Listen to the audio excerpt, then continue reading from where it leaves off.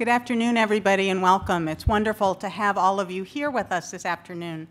I'm Susan Collins, the Joan and Sanford Weill Dean of the Gerald R. Ford School of Public Policy, and simply honored to be hosting a very, very special event today that is in honor of J. Ira Harris, the J. Ira Harris Lecture, featuring the 38th United States Secretary of Commerce, the Honorable Penny Pritzker. So I'd like to begin by first recognizing some very special people here with us today. Of course, our featured speaker, Secretary Pritzker. Thank you so much for being here. We're delighted to welcome you.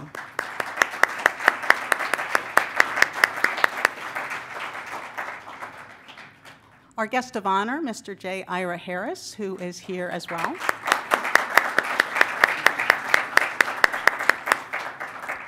We're delighted to have a number of members of the Harris family who are here with us. Mrs. Nikki Harris is here, and their son, John Harris, and his wife, Jennifer, as well as their daughter, Jackie. And so we are delighted to have all of you with us. Michigan's Vice President for Development is here this evening as well. Jerry May, thank you for joining us. Well, today's gathering was made possible by Ira's good friends, with the special thanks to Bonnie Tisch.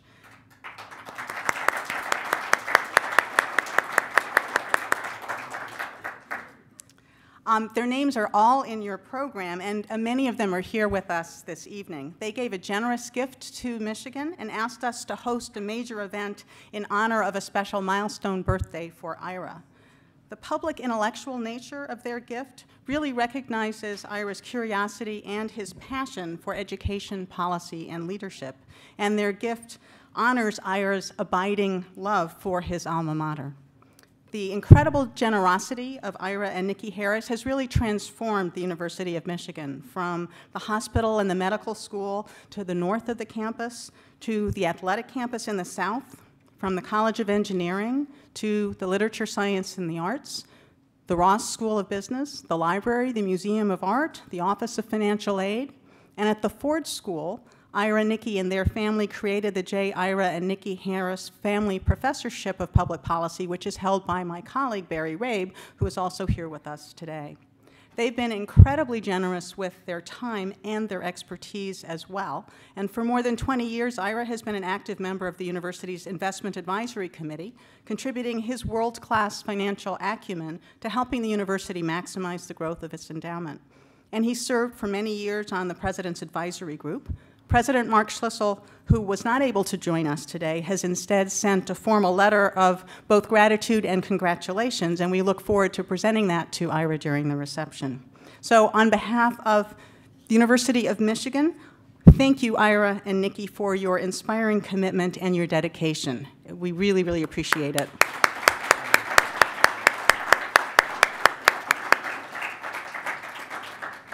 Ira, I'd also like to thank you personally for providing me with this opportunity to tell such a distinguished group just a bit about the school that it is my honor to lead.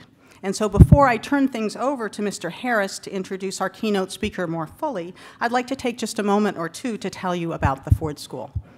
Founded in 1914 as the nation's first program of its kind, we were named in 1999 for the University of Michigan's pride, President Gerald R. Ford.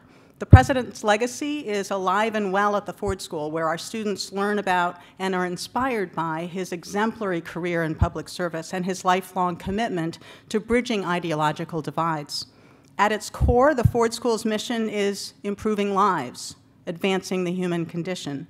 We provide our students with a skill set that's increasingly in demand in a world that, as we all know, is getting smaller and more interconnected, that's changing at breakneck speed and becoming ever more complex. We provide our students with the analytic and creative skills to harness the complexity of the 21st century. Our students learn to analyze complex data sets, to evaluate benefits and costs, to speak and write clearly and persuasively, to think critically and compassionately, recognizing the multiple perspectives, to craft and enact solutions where others may only see dead ends. Well, that's our curriculum. That's the professional toolkit that our students take out into the world, And they find that those tools are as valuable in business and finance and the nonprofit enterprise as they are for the public sector. Our faculty aren't just outstanding teachers, they're also vitally engaged in the real-world policy issues at the highest levels. Emeritus Professor Sheldon Danziger, who is also here with us this evening, is one of the nation's foremost experts on poverty and inequality, and he now leads the Russell Sage Foundation, America's principal foundation dedicated to social science research.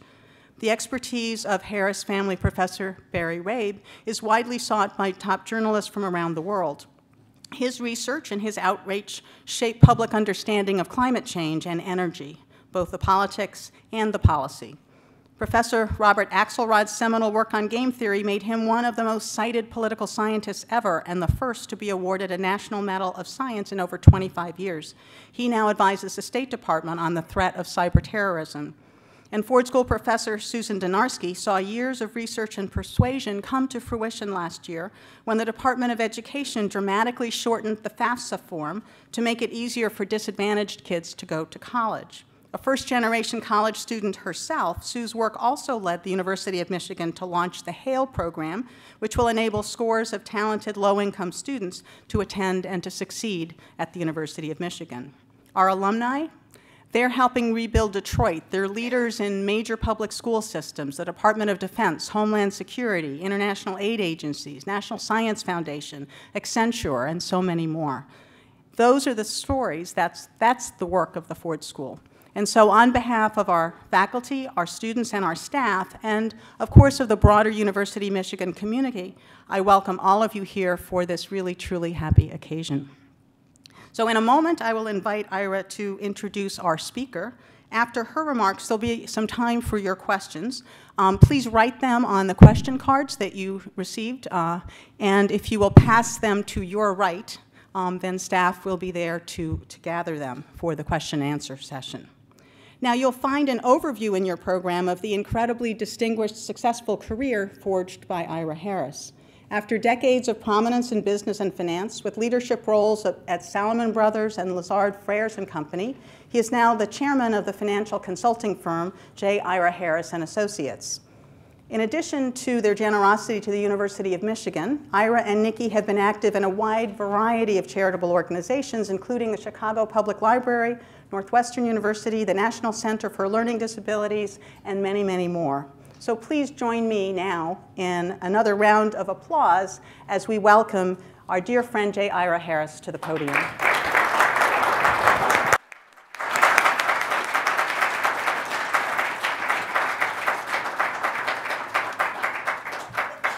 First, I want to pick on my friend Bonnie Tish for doing this, because the truth was the generosity of all my friends to this wonderful cause. I didn't get ties, I didn't get sweaters for my birthday, but I got to tell you, it couldn't have been anything better than this. And I will tell you, if any of you sat with us back with the students with Penny, the total reward has already been there. She is so phenomenal in talking with our next generation, and they should all know that there is a summer intern program at the Commerce Department, and if you apply, you should write a letter and say, I met you at the Michigan lecture. I just want to take a minute and introduce Bill Daley, my good friend from Chicago, who had been Secretary of Commerce and who has given so much in his life, and has just been a really good friend. Eric Cantor, our former majority leader of Congress, who is now, thank God, in the real world and put so much back into it. And I've really been very fortunate of having so many friends that have put so much of their time and effort back into the public sector. I do got to tell you all a very funny story about, had to do with the creation of the Ford School. I got to know President Ford after he had been president and everything else, and Nikki and I really hit it off when he and his wife, and Betty was one of the great women of our time. And when this whole thing started to create the school, I obviously was asked to get involved, which I did. Now, a very major donor to the school, whose name is on the building, is Sandy Weil, who unfortunately is out in California. So we're now talking about, I'm trying to give you the example of the public-private sector, of going to approach Sandy, do a donation. Sandy loved the president. The president had been involved with Sandy for many, many years. So I called Ford on a Saturday and I said, look, we're going to meet. I'm taking Mary Sue in on Tuesday. We're going to meet with Sandy to talk about the school. But I said, you got to call him today to tell him how important this project is to him. So the president says to me, Ira, you know, I hate to call people to talk to him, to ask him for anything. So I said to him, look, I want you to turn the clock back about 30 years, make believe you're in Grand Rapids, running for Congress on a Saturday afternoon, dialing for dollars. Okay? This is what you got to do, because if you don't call Sandy and tell him it's important, you know, we're not going to get anywhere. Half hour later, he calls me back. He says, I did it. I did it. I think we got him. I said, okay, we'll work on it. So now we meet with Sandy, and Sandy had this great love for President Ford, as Jeff Lane here, who served on boards with both of them, know. And Sandy made a gift of $5 million, which was a terrific gift towards the naming of the building and everything else. So the next thing that happens is about 3 months later, I get this urgent phone call from Mary Sue Coleman, who's the president of Michigan. She says to me, Ira, I got problems. I said, what's your problem? She says, we got a Regents meeting this afternoon, and on the agenda is to approve the naming of the school and everything else.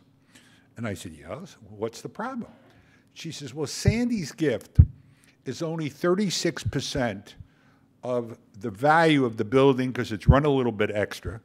And some of the regions are very upset that we have this rule at Michigan that the naming gift should be 40%. And they're concerned that we're creating a precedent. So I said to Mary Sue, good. Tell the regents we're creating a precedent. Any building named after an ex-president who's an alumnus of the school, you only got to put up 36% to do it. And I said, see what they do.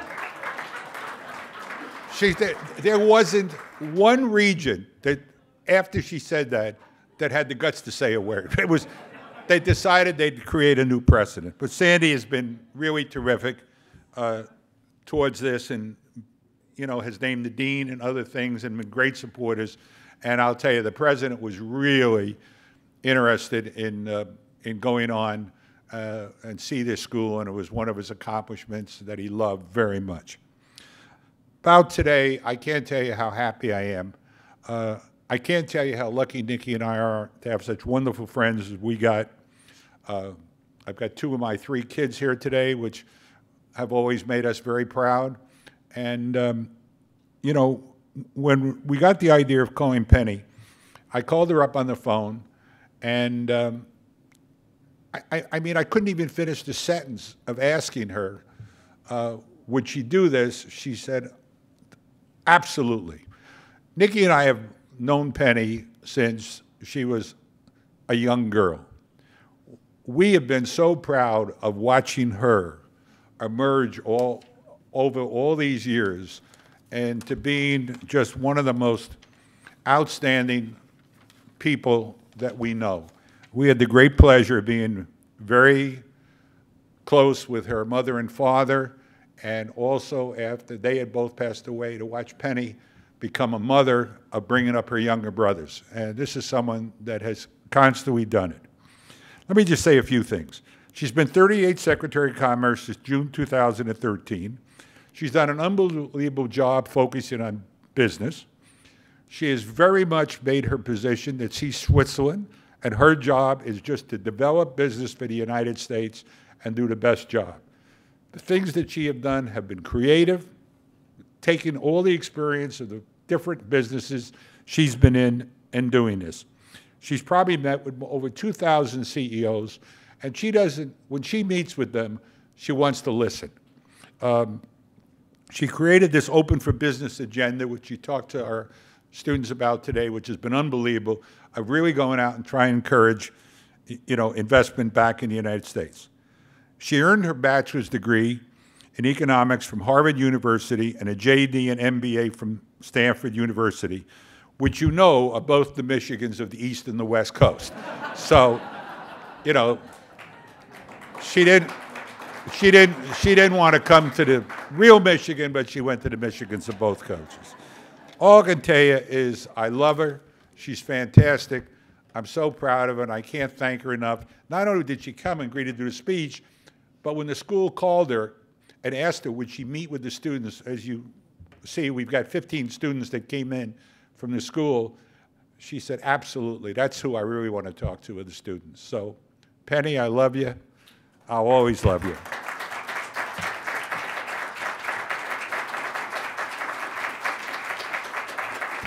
I warned her security that I know her for a long time so they didn't get upset when I went to kiss her. I should sit down now. That was the best part of the day. Ira, thank you very much. Dean Collins, thank you as well, and I am really honored to be here tonight. I'm really honored to deliver the first J. Ira Harris lecture. It's really extraordinary. You know, Ira, you know this. You are loved, you're respected, you're appreciated by this community for all that you have done on behalf of this great university. You know, thank you for all the scholarships you and Nikki have created and the professorships that you've endowed.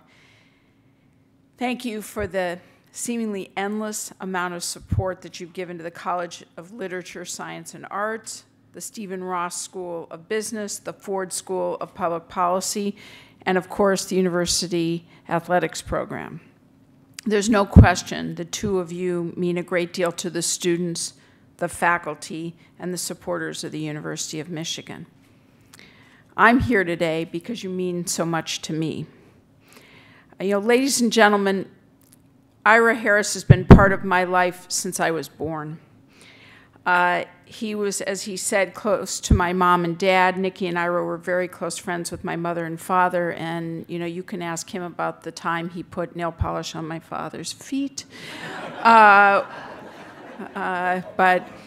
And he used to call our house every morning at 6:30 in the morning, waking my mother up, which was never really a good thing to do. We've been close for a very, very long time. So much so that when my husband Brian and I decided that we were going to renew our wedding vows for our 25th wedding anniversary, there was only one person we wanted to officiate, and that was Ira.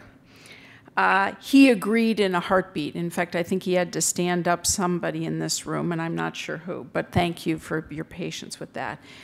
There's one little detail about that day that I'm sure you will appreciate, which is Ira showed up for the occasion dressed in his full University of Michigan robes with his academic tam on. It was the perfect outfit for officiating at our wedding celebration. I've always relied on Ira for his advice and counsel. His nature is to be, and you all know him as well as I do, is both cautious and analytical without being cynical.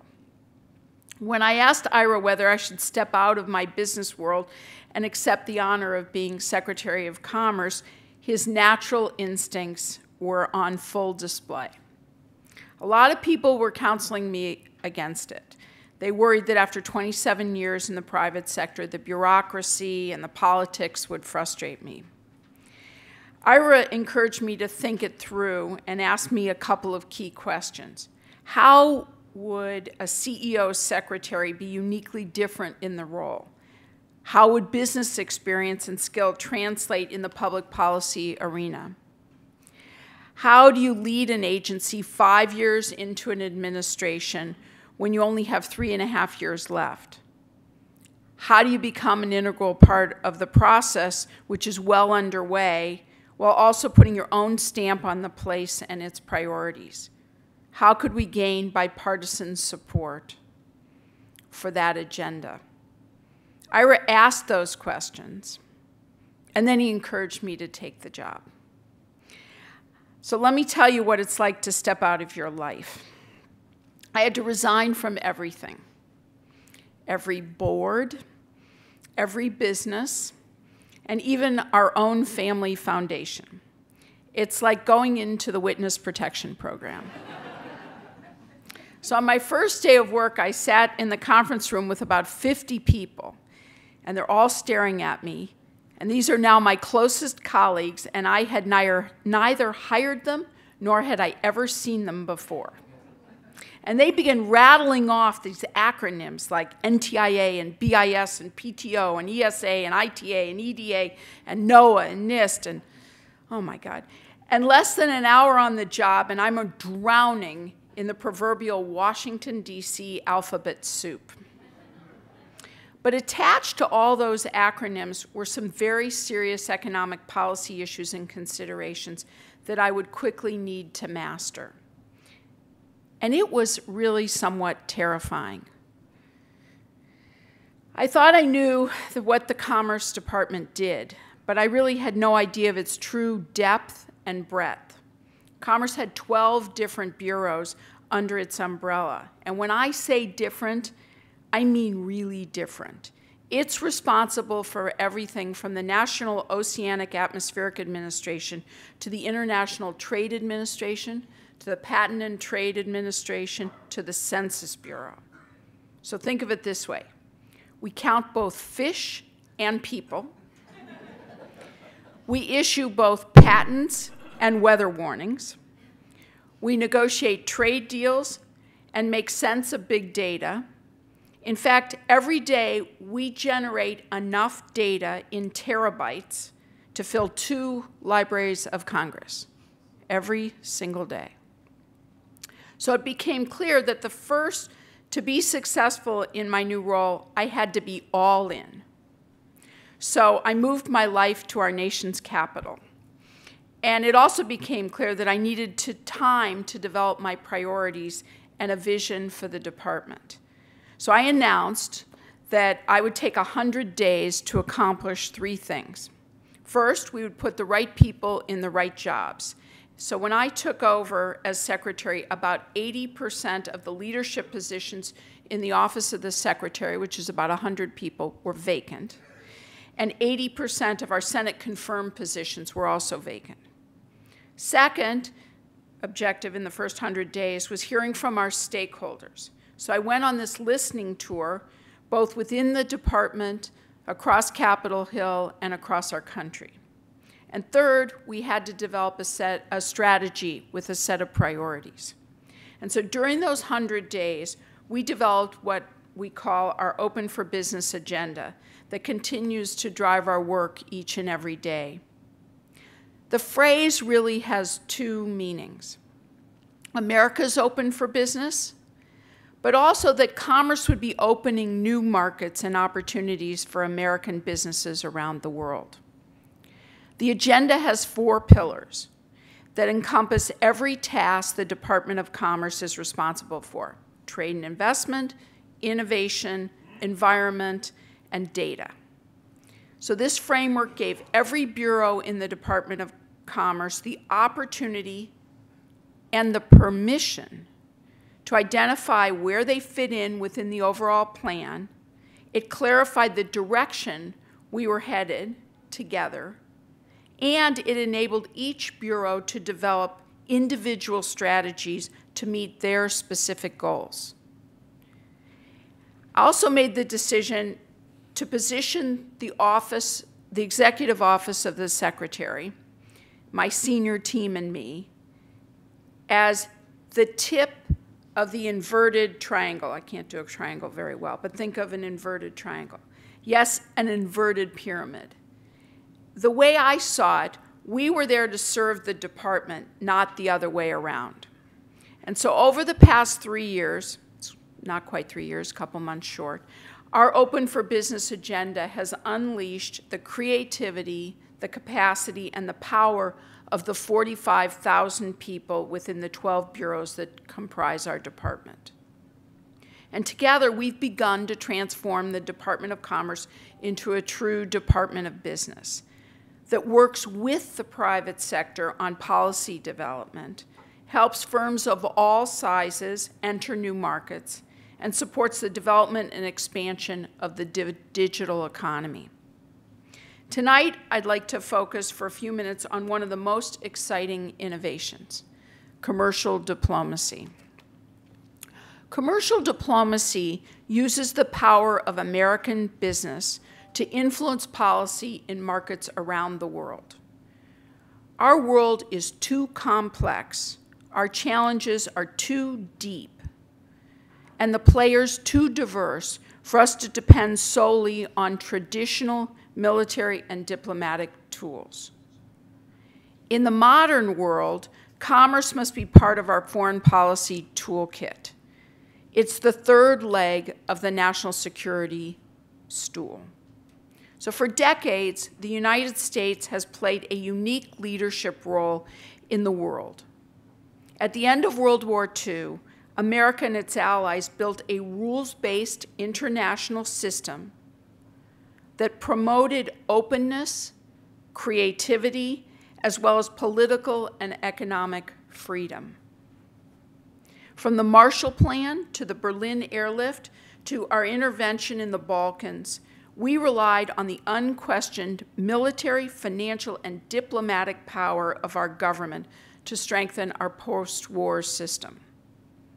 But over the decades, the world has changed, and the tools we use to address our foreign policy challenges must change as well. For the first time in history, we are truly a global economy. The size of the global middle class has doubled over the past decade and will double again by 2030. Global networks connect business to business and business to consumers in ways that have never before been possible. It means that every U.S. business has access to literally a world of new customers.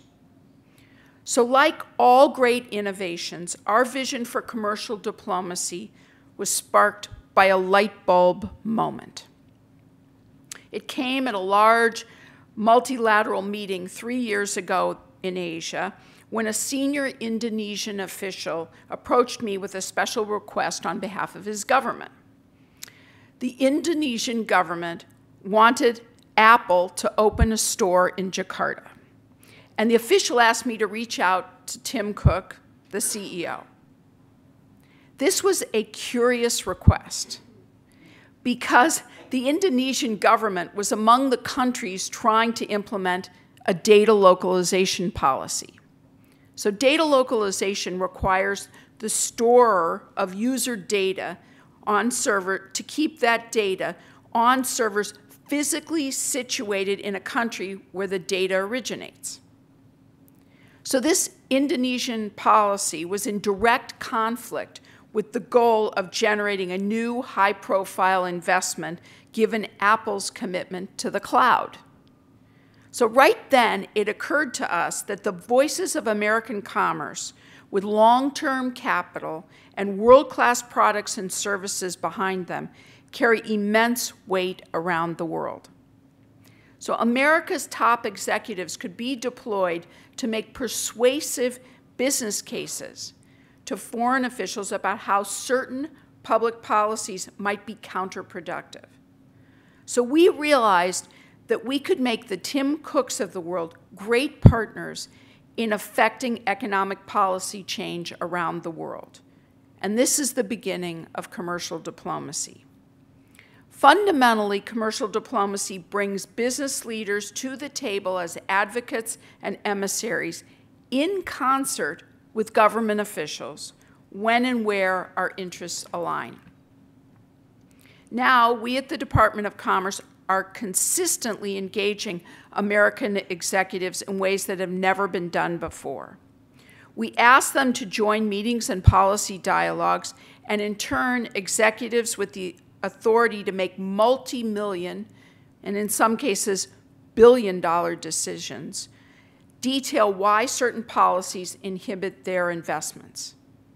Rather than simply telling a foreign leader that a particular policy is bad, we're trying to show them what benefits will flow from pursuing a different policy. This is far more persuasive. And our vision has matured, and we have observed with overlapping interests that extend they extend beyond U.S. government and the American business community. And often we find that our foreign business community has the same interests that we do. Irrespective of the country, people want economic freedom and the chance to earn a good living, start a business, and support a family. Irrespective of the country, foreign governments want American companies to invest in their communities because American firms create jobs, bring leading technologies, respect the rule of law, and tend to invest for the long term. Irrespective of the country, foreign citizens want access to American products and services. So interestingly enough, our government and our business community share these objectives. We've come to appreciate that this overlap creates tremendous but underappreciated opportunity for our private sector and our government to work together as partners in an effort to support and shape a well-functioning, rules-based international economic order. So let me spend just a very short moment discussing how commercial diplomacy efforts are playing out in a particularly pivotal place, Ukraine. As we know, Russian aggression in Ukraine has had a significant impact on the Ukrainian economy and its people, with GDP declining 10% over the past 2 years. International financial institutions, the United States, and our European allies have provided important financial support. But the key to sustainable economic success in Ukraine will be the market's ability to draw private investment. An independent, prosperous, democratic, and corruption-free Ukraine would be a global triple win. It's good for European stability, it's good for our own national security interests, and it's good for American business. So in September of 2014, President Obama asked me to go to Kyiv. My mission was to meet with President Poroshenko and Prime Minister Yatsenyuk and urge them to focus on critical business climate reforms, like addressing corruption, even while they were fighting a war in the East. I decided to enlist the American business community as partners. My message to the Ukrainian leadership was clear. Without real reform, American businesses would never fully commit to the Ukrainian market. The President and Prime Minister agreed and began to press ahead with an ambitious economic reform agenda. And in fact, within 2 weeks of our visit, their legislature passed a law establishing the National Anti-Corruption Bureau. The next step in our commercial diplomacy engagement was to convene the first ever U.S.-Ukraine Business Forum during the summer of 2015 in Washington, and Vice President Biden and Prime Minister Yatsenyuk were both in attendance. Before more than 150 Ukrainian and American business executives and government officials, the Prime Minister and Ukraine's economic ministers provided updates on Ukraine's path to economic reform. American business leaders offered concrete recommendations on how to further improve Ukraine's investment climate. They outlined the constructive role they could play in supporting Ukraine's integration into the global economy, a critical step if the country is going to enjoy long-term political stability. In October last year, I returned to Ukraine with a distinguished group of senior U.S. business leaders whose mission was to make the business case for why Ukraine should adopt a number of particular policies that would draw more trade and generate more investment. Ultimately, the Ukrainian government committed to a roadmap that consists of 7 critical microeconomic reforms that were requested by the business leaders. And in the months since, the government has made progress on this roadmap. They've begun developing a plan to address the significant value-added tax refunds they owe companies. They've begun developing an electronic and transparent system for making large government procurements. They've begun to cut back their overly burdensome regulatory regime. and they've implemented a new law that lowers their gas royalty rates to a level that's in line with international practices and encourages investment in natural gas production, which the country desperately needs. So Ukraine continues to face serious economic and political challenges, and their work is far from complete. But I mention this particular engagement as an example of how commercial diplomacy can work. As with traditional diplomacy, success is defined by incremental but meaningful steps along those lines. As I said at the outset, commercial diplomacy is not a traditional tool in our toolkit, but the government and the private sector are literally building new muscles. American executives are not accustomed to framing the cost of often complex economic policy decisions to foreign leaders. They're not trained as ambassadors, but many American executives are patriots and want to help affect policy change that will open more markets to America's businesses and products. But 2.5 years of this effort is not enough. We need to push future presidents and their secretaries of commerce to invest in and cultivate this tool. If commercial diplomacy is truly going to become the third leg of the foreign policy stool, and I believe it should, our government needs to develop mechanisms to systematically deploy American executives as emissaries and advocates with foreign governments. And I have no doubt that some may be cynical about this approach, but I don't think Ira would be. So Ira, once again, happy birthday, and to the students and community of the University of Michigan, let me close by saying, go blue.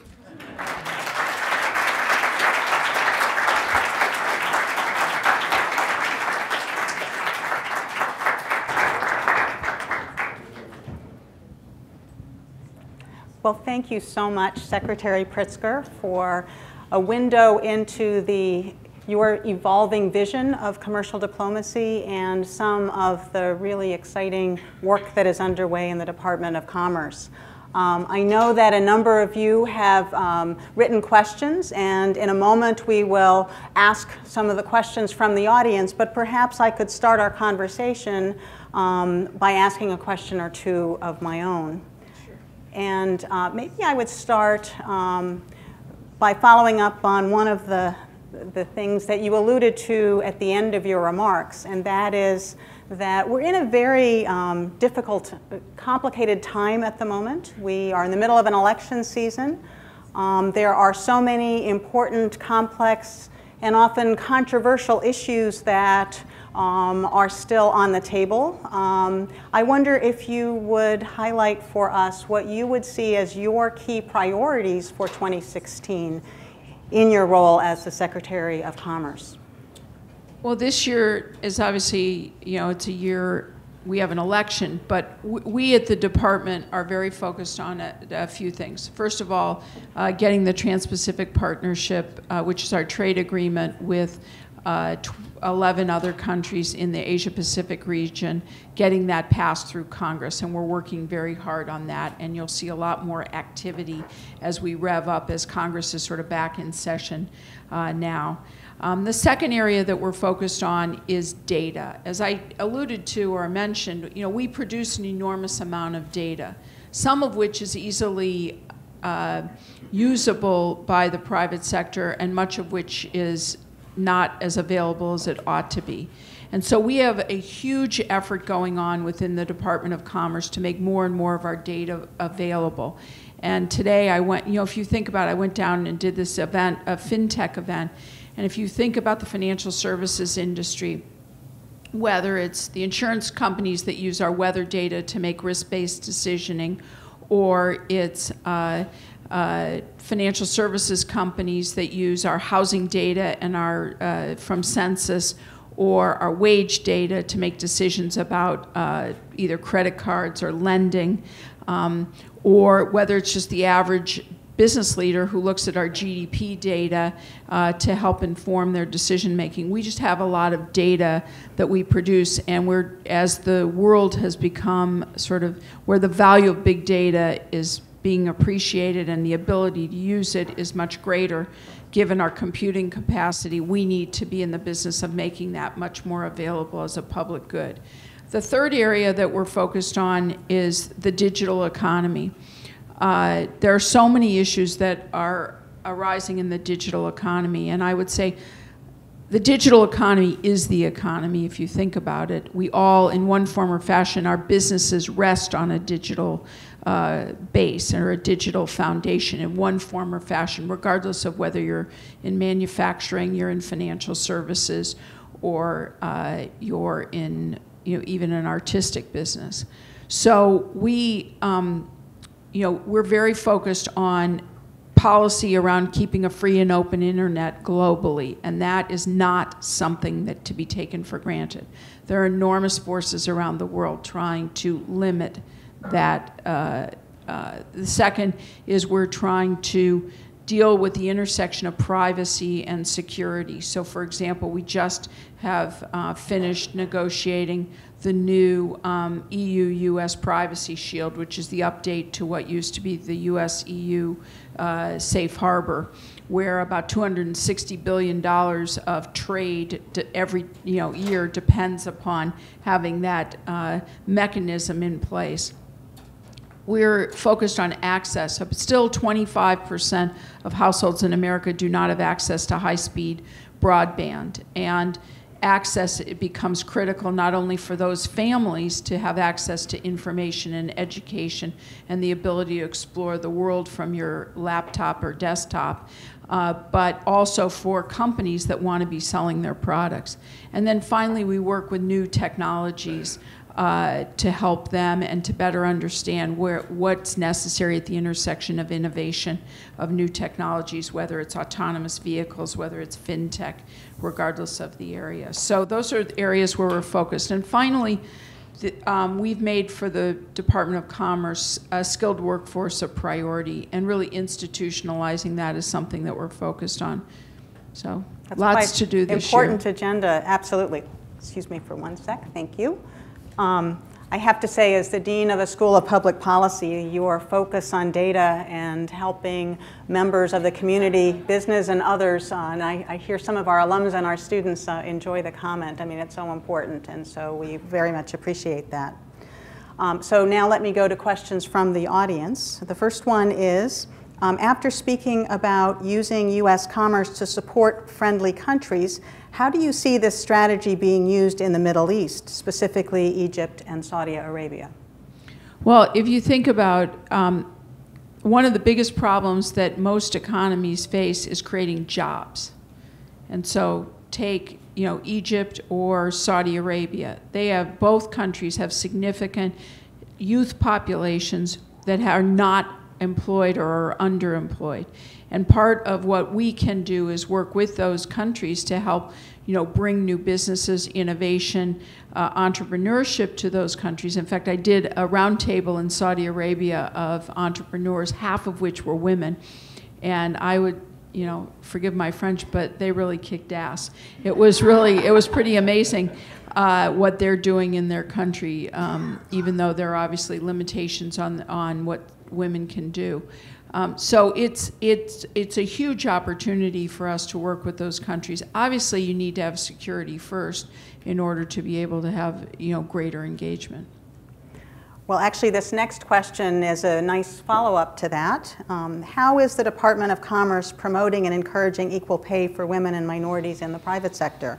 Should government action on this policy issue be more forceful, or does the private sector need support and more time? Probably all of the above. I think that the government needs to continue to put pressure on the private sector to have greater diversity in our workforce and in our leadership. And if you look at the demographics of our country and who's the deciders, I think that the number 72% of purchasing decisions in the United States are made by women, and around the world, of the $18 trillion that's spent a year, trillion of those decisions are made by women. Why wouldn't you want women in your leadership knowing that? And the same is true for diversity among your leadership team. You know, the United States demographics are changing, and why wouldn't you want your leadership team to have much greater diversity so that you have greater insights into all markets? But the job is bigger than just the Department of Commerce. This really goes, frankly, I would throw it back at you and say takes leadership also in the academic institutions to make sure that we're training our entire population. I mean, just to think of what would happen if we actually, as a country, had trained all our talent. But we don't do that. And I don't mean everyone needs, forgive me, a college degree. There's enormous opportunity in technical training, and frankly, in some respects, we need to make sure that we invest more in technical training in this country so that a young person has the capacity to go maybe from high school into a career as opposed to needing a college degree. Now, maybe it means you go high school into community college training into a career, but there's enormous opportunity for young people there, and it's a lot less expensive, and you can build into the middle class that way. So there's just a lot that we need to be doing in terms of training. But for sure, the government needs to lead. And one of the things I've found in this job is there's a lot more diversity. There are a lot more women in leadership in government than there are in the private sector. And it's been quite a pleasure to actually work in that environment. And so again, another area where there are many roles for partnerships across the different sectors. Here in New York, one of the great centers of commerce in the world, great prosperity has also come with great inequality. Access to ideas, resources, and opportunities for upward mobility is increasingly out of reach for a growing percentage of the population. How do you see the Department of Commerce playing a role in addressing these challenges? And how can the department create the conditions to allow more people to succeed? And again, I think that you have already started to address this one in your previous remarks. Yeah, I think that, let me tell you a little bit just about, we promote this, and this is not a direct answer to the question, but I'll give you just an example of one of the things we're doing. Manufacturing. There is a growing need for people to go into manufacturing in the United States. Manufacturing, I mean, it's going through a bit of a dip now, but not pretty modest relative to what it went through in 2009. But we've grown about 900,000 manufacturing jobs in the United States over the last 5 years. And we have a scarcity of a skilled workforce for those jobs. Those are technical jobs. Yeah. It's not your father's manufacturing. Most of this is digital work. And we need to, and the problem is the reputation of manufacturing really took a dive over the last 30 years. So families are not encouraging their young people to go into manufacturing, even though there are great middle-class careers in that field, in that sector. And so what we did is create this thing called Manufacturing Day. And now we had last October, I think over 2,500 companies opened their doors to the local community, to young people, school-age children, but more importantly to their counselors and to their parents, so that you could see what does manufacturing look like. And the point is that there's got to be more paths to the middle class, and that comes with training, and it means we also have to change our conception that every high school has to be only training you to go to college.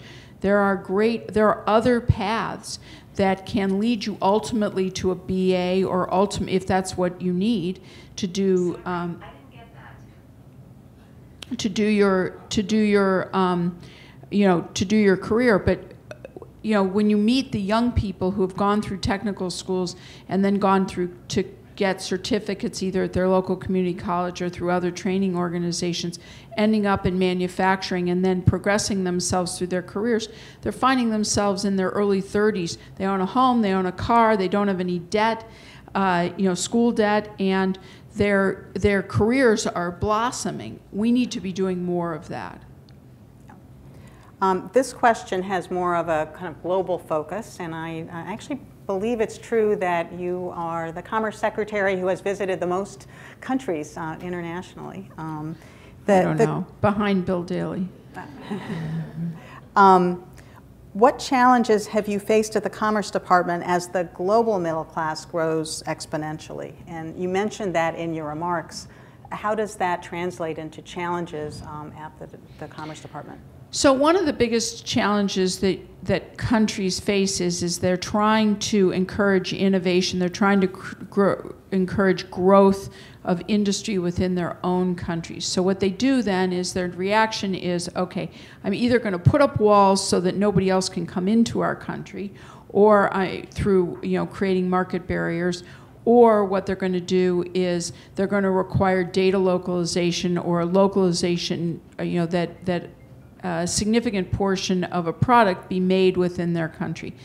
That can work in some instances, but for the most part, it doesn't work globally as a way to grow. And so we spend a lot of time working with countries to explain to them, that a supply chain is not something you can just instantly put up within a country, and also that all technologies cannot be realized in all countries. It needs a certain kind of workforce. So, we spend a lot of time advocating for policies that make markets more open and more accessible. And, the Trans-Pacific Partnership is really evidence of that. I mean, if you take a country like Vietnam and Malaysia not only has signed the Trans-Pacific Partnership, they have ratified it. They ratified it before they signed it. It's pretty amazing. Wish our Congress would do that. Anyway, but these are countries that recognize that in order to be part of the 21st century trading ecosystem, they're going to have to improve their labor standards, their environmental standards. They need to make their markets more open for digital products. They need to create digital backbone that makes their countries attractive for investors to invest in their countries. And so that's the kind of places where we're working. That's why this agreement is absolutely critical to get passed. Another reason for it is if we don't set the standards for trade in the Asia-Pacific region, China will. And then we're going to have a race to the bottom in terms of the conditions for trade. If you think about Trans-Pacific Partnership, it will lower 18,000 tariffs. It will eliminate actually 18,000 tariffs for American goods and services to be sold around the Asia-Pacific region through the TPP, just the 11 TPP countries. And it will also make goods more affordable here in the United States because it lowers tariffs here in the United States. So it's a big benefit, and those are the kinds of places where we're trying to make a difference and create more access, both through agreements as well as working one-on-one with countries. Thank you. Unfortunately, this will be our last question, and I think it will be of great interest to at least 15 members of our audience and perhaps others who are watching as well. The question is, so you mentioned summer internship opportunities. And the real question, though, is what recommendations do you have for students of public policy or others who are excited about the kinds of opportunities that you're talking about? We have incredible internship opportunities at the Department of Commerce, so I would encourage you, you can go online, you could talk to my staff who's here.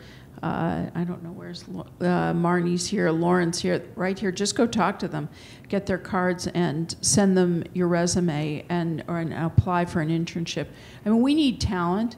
And what I would say is, and the thing about government is, my observation is, as a young person, you get more responsibility as a young person in government than you do in a lot of other organizations. So it's a great experience, and I highly encourage you to do that.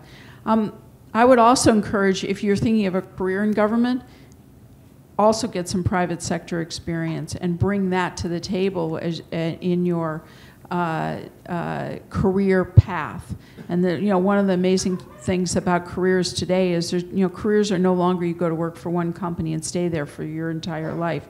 And so I would both, if you're thinking of, if you're in the School of Public Policy and you're thinking you want a long-term career in government, I'd make sure I had some private sector exposure so that you have credibility, so that your judgment about policy is better informed.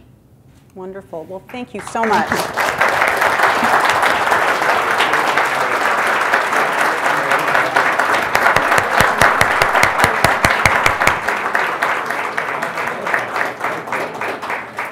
Thank you, Secretary Pritzker. That was fabulous. We also really appreciated the time that you spent earlier with our students. Please join me in a final round of applause for Secretary Pritzker.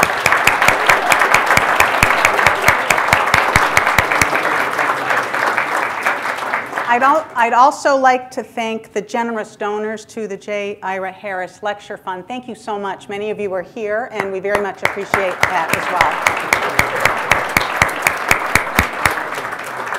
And last, but absolutely not least, a huge maize and blue thank you to Ira Harris. Ira, thank you for all that you do for us.